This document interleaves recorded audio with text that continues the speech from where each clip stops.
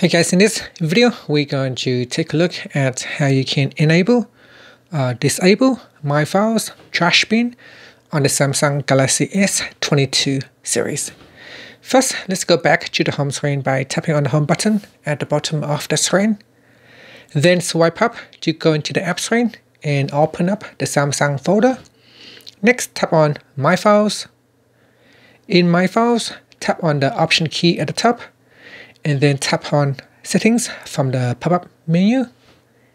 In here, go to the File Management, and then tap on the Trash toggle button to turn off or turn on. So here it said that all the files and folders in the trash will be deleted if we choose to turn off trash. So I'm going to tap on Turn Off, and you can tap on the toggle button again to switch it on. If it is on, it can keep deleted files and folders for 30 days. After which time, the folders and files within the trash will be automatically deleted. And that's it.